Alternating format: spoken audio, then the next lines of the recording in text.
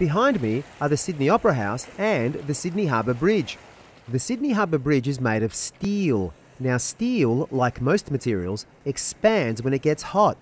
In hot weather, the entire double arch expands and the top of the upper arch is about 18 centimetres higher than it is in colder weather. Now if the bottom of the lower arch was cemented into its concrete supports at each end, cracks would appear in the steel because of the constant bending, and the bridge would collapse. Though metals can bend, continuous back and forth bending usually leads to failure. If you bend a hair clip a few times, it eventually breaks.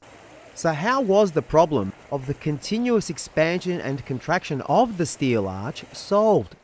Well, the entire weight of the bridge, some 50,000 tonnes, rests on 4 gigantic hinges, 2 on either side of the bridge. There's one, and there's another one not visible on the right. There are another 2 at the other end of the arch. Sorry about the camera movement, but the ferry I was on was moving around a bit too much.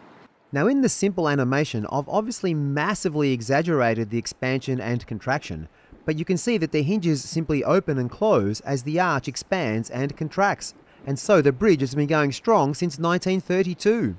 The towers at each end play no part at all in supporting the bridge.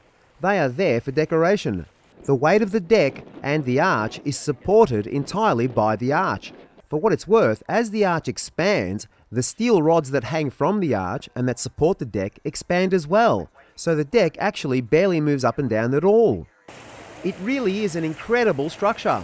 Thanks for watching, see you next time.